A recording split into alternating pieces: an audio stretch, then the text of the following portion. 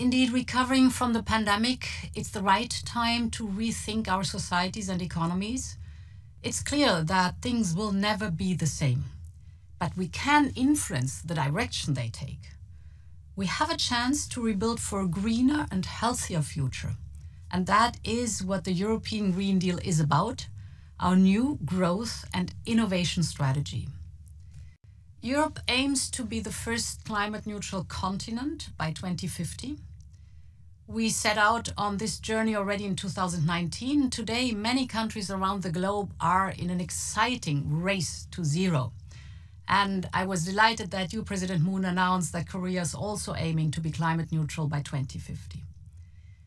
Even though the finish line is 30 years away, the race starts now. The 2020s is the make or break decade. And that's why Europe has committed to reduce our emissions by at least 55% by 2030 compared to 1990 levels. My hope for Glasgow is that we see even more nations committing to reach net zero by mid-century.